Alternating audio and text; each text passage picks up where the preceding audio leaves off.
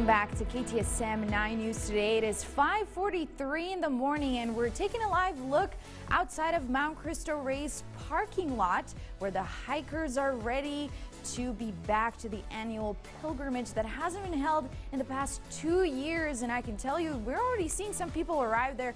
It opens up at 6 a.m. so everyone's getting ready. And also, good thing to know, the weather is going to be beautiful today. We're going to see those warm temperatures in the upper 80s. So if you are going to the pilgrimage, bring some water or a lot of water. Make sure to hydrate. Wear some proper hiking boots or some proper clothes that covers you so you don't get sunburnt, because I'm telling you, we'll be nearing those 90s today. But as far as right now, those temperatures are actually really comfortable. 52 degrees here in El Paso, 9 miles per hour winds. Over in Las Cruces, looking at 47 degrees, 10 miles per hour winds over there.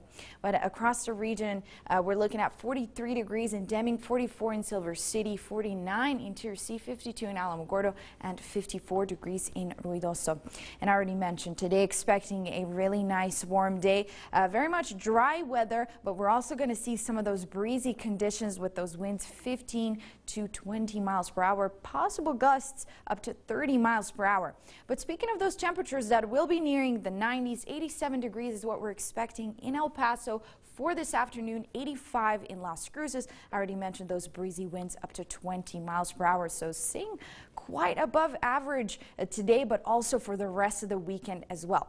Now let's take a look at those temperatures across the region. We're expecting 83 degrees in Deming, 72 in Silver City, 84 in Tirsi, 83 in Alamogordo, and 71 degrees in Ruidoso, which is not ideal because they are under a red flag warning, so they will be expecting more of those dry conditions, unfortunately, and those gusts up to 35 miles per hour. So for all those firefighters fighting that fire out there of over 5,100 acres, it will still be quite challenging.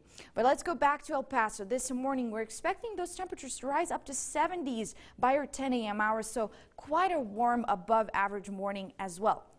Now, as far as your Easter weekend goes, we're all curious about that one. Also continuing with that trend of those temperatures nearing those 90s for your Easter, 86 degrees for your Saturday. On your Easter, 88 degrees. For the rest of the week, we'll be seeing pretty much the same trend as that high pressure system takes over. And once again, those winds by the end of next week. Back to you.